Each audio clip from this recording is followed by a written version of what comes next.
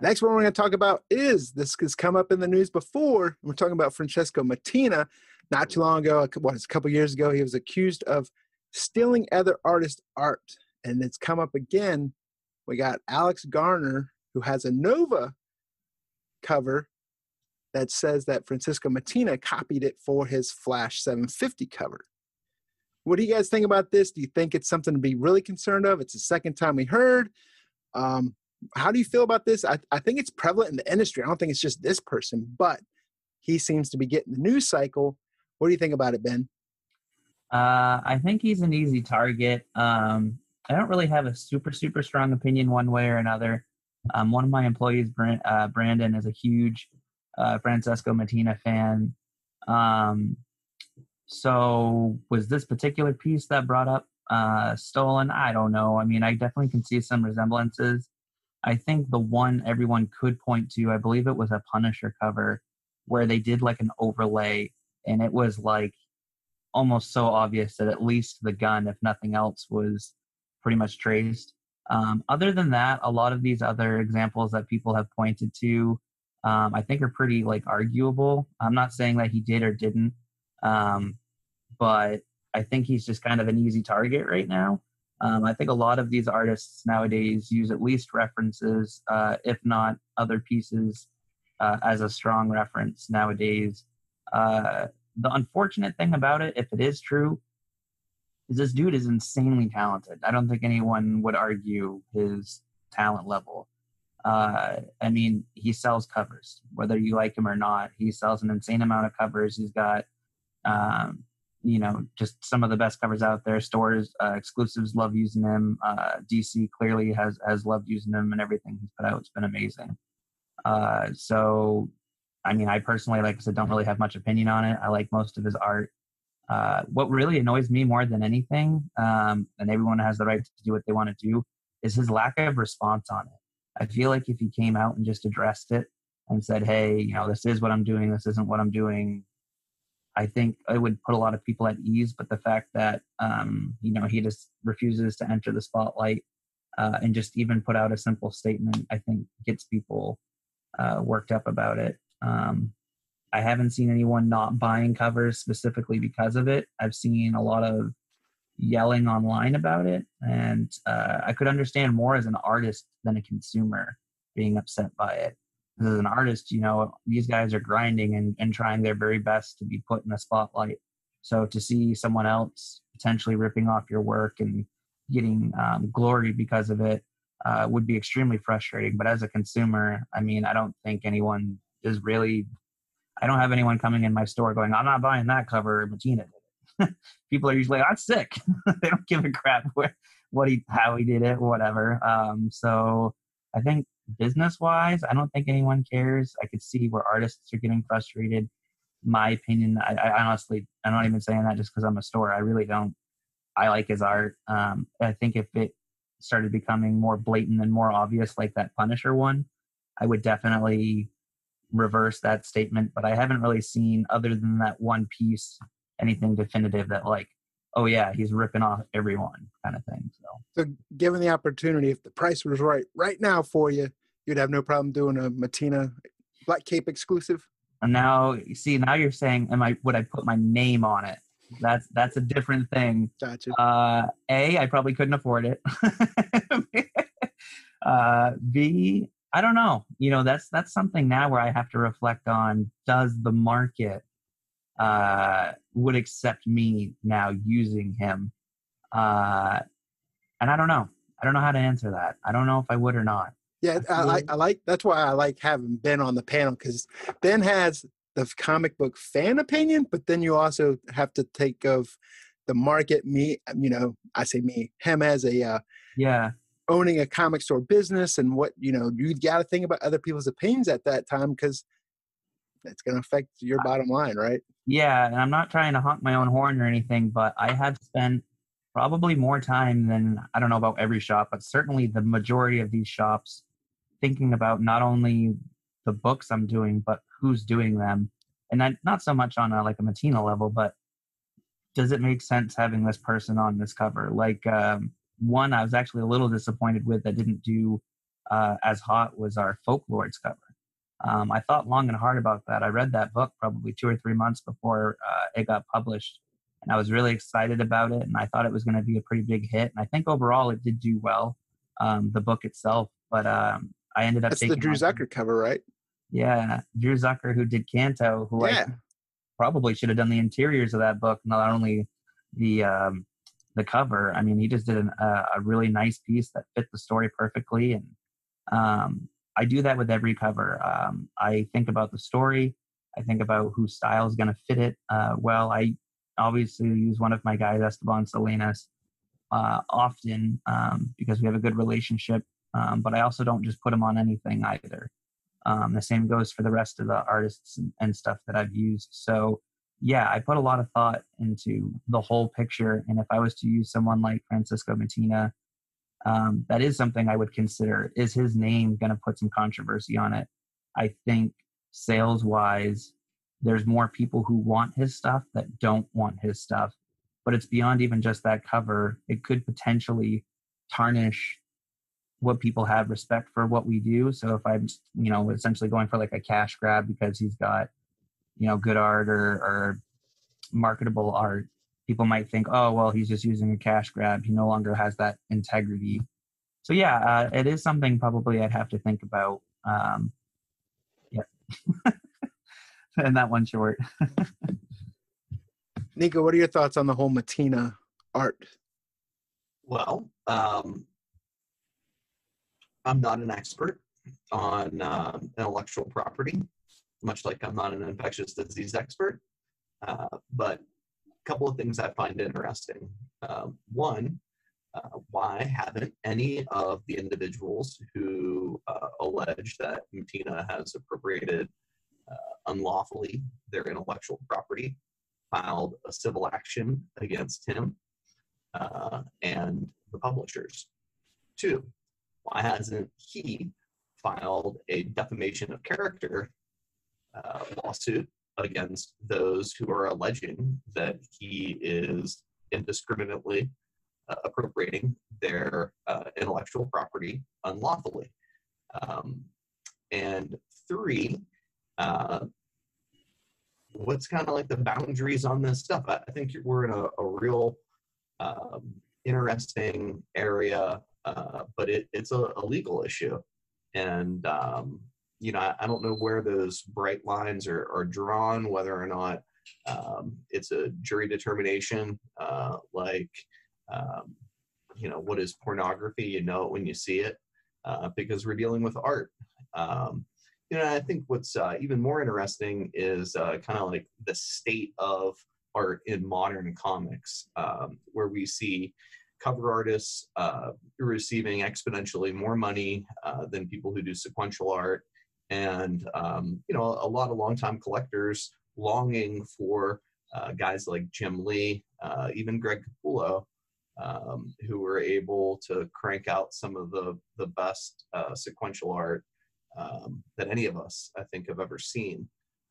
So those are just kind of like the things that I'm thinking about. I didn't get a lot of time to look at the Flash Nova photos. You were kind enough to provide those to me, but apparently I missed the CVR article. Shame on me. But had I stared at them for hours, I don't know that I would have been able to come up with some sort of like finite answer, or really came to a conclusion that like, well, that's morally reprehensible, that's not, and these are the factors or whatever that I made my decision by. There's always, for example, like the Ry-Zero Punisher kind of deal, and a lot of things that over the course of comics people can point to as those kind of examples to either condemn or exonerate those who later down the line are accused of comparable things. But I can't necessarily say that I've got a real vested interest in any of it, so I haven't spent a lot of time taking a look at it or made any hard or fast opinions about it. I will tell you one thing, though. It's hurt Mattina's books to some extent Not that the incentive variant market isn't a little soft right now, at least compared to what it once was. But for me, that is, more of a buying opportunity than anything else. I think a lot of those books that I wouldn't have shelled out the cash for are now getting closer to a dollar figure that makes sense to me. So I've kind of run the spectrum on my opinion on this. As a fellow Italian, I love all the Italian artists. So I will say, not guilty until proven innocent for my man Mattina. But at the same point, as somebody who pledges on this channel to keep it real, he did that shit, and he's always done it. And it's difficult because you can look at the Alex Garner one. That one's tough, right? That one, you could, like Nico said, you could look at that all day. You can go back and forth. I kind of trust Alex Garner with what he's saying, where if you put it digitally into the computer and you look at it from like a reverse, it's the same image. So I get that.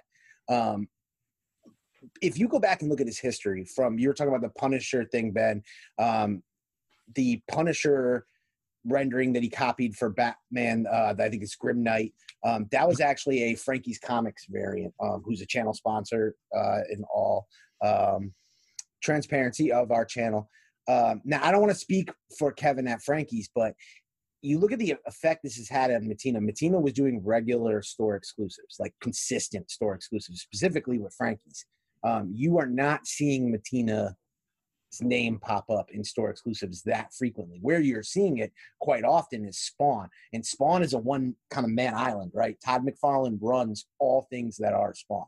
So Todd McFarlane's opinion is really the only thing that matters when it comes to Mattina's work on Spawn. The only places Mattina really has gotten work since this whole thing started is DC Comics on their Cover B program and the Spawn stuff. Furthermore, his DC Cover Bs, that's where he's gotten the kind of backlash from the fellow artists, is they've been mad at DC for employing him. But I do agree with what Nico says. We haven't seen any civil action, at least publicly. So it's difficult. But yeah, Mattina's lost immensely. He's lost out a lot of work. We haven't seen him work with Marvel since the whole thing happened. We haven't seen his presence at conventions. He had a social media presence, Instagram, Twitter at the time. That's all gone. He was represented by a company that in the United States that managed his autograph signings, that worked as kind of like a middleman to get him exclusive covers for various stores. That contract went away. And this all happened kind of overnight. And it was a slew of things and a bunch of Bleeding Cool articles. Bleeding Cool is not my favorite source, but when they do report something, it can make waves in the community. So it was a combination of like a Magneto statue, the real bad one was the Lee JeeHyung Lee. He took like a Dynamite cover and basically turned it into is that the Fan Expo Venom? Yeah, the Venom cover. I mean, that's real. That was like a real egregious one that like you really couldn't argue. But again, the thing that really drives me kind of nuts, but it piques my curiosity at the same point, and I would love for anyone in the comics community to get a real interview with Mattina to ask him, like, with all the times you've been caught and all the things that you've lost, and how talented we all know he is, which is the only reason why he's even maintained a shred of a name in the business. He'd be excommunicated if it wasn't for the fact that he is so talented. Why continue to push it? Unless you feel like at the end of the day, you're so talented that people aren't going to care. But he's not the only one, because we have to bring up that the Marvel Zombies guy. What's his name? Arthur, whatever. Sundian. There you go. I would never have pronounced that right. But he's another one who consistently has been caught and defiantly continues to just proceed as usual. And the people get angry. But the book sold. That Joker book that he did, the Deceased book, he got so much shit for that, but yet the book was a big winner. Yeah, so definitely agree with a lot of those points. And the big thing is the egregious stuff for me. when it's so blatant, like that Grim Knight one, where it's just you can't argue against it. Not only that you can't argue, a different type of cover, but like it's almost a photocopy. Those are the types of things where I think the punishment then needs to get laid down. I would imagine the reason that there hasn't been any sort of lawsuits is it would be incredibly hard to argue either way in court. Even bringing up because what's artistic, the interpretation on it. If you put a new brush stroke over it, is it a new piece of art kind of thing? So I think legally it would be extremely hard to argue. And so that's probably my guess. I don't really know that for sure. But yeah, Mattina definitely took a big hit after, particularly around that Grim Knight, that Bleeding Cool. But as a retailer, I'm seeing his name all over my order forms. I just did an initial order where instead of maybe one cover from DC, there was like 8. And it's been picking up over the past 2 or 3 months on our order forms for Mattina covers. So his stock, I don't know if maybe people are getting over it or if maybe DC is just saying whatever, people are still buying it. Let's just start giving him work again. Maybe that starts translating into stores picking him back up, because you're right, the stores stopped using him almost completely, and then there was a few here and there. But I think you see him start to come back. And how many more times can you have a egregious cover before they finally say, I don't care how talented you are, like, this is stupid. So plus, I don't know. We'll see, I guess. Plus, you got to look at it. It's the cover B, which is $3.99. It's a low buy-in, so of course people are going to buy it up. But also think outside of that. I mean, we're aware of who the person is, but think about the normal, everyday. Right. You're a big comic book fan, but someone comes in or sees something and's like, that's a cool cover. They don't even know who did it. They're just going to buy it regardless. But I wonder if this would be the same. I mean, Jack, you kind of touched on it. If Mattina didn't have the notoriety that he did, would it still be as big of an issue? I'm sure it would. It just wouldn't be as public, I bet. But I'm not in the art industry. I know there's a lot of people out there that, just like every other industry people are in, inside your peer group, if you betray one of those peer groups, it's kind of hard to earn that trust back.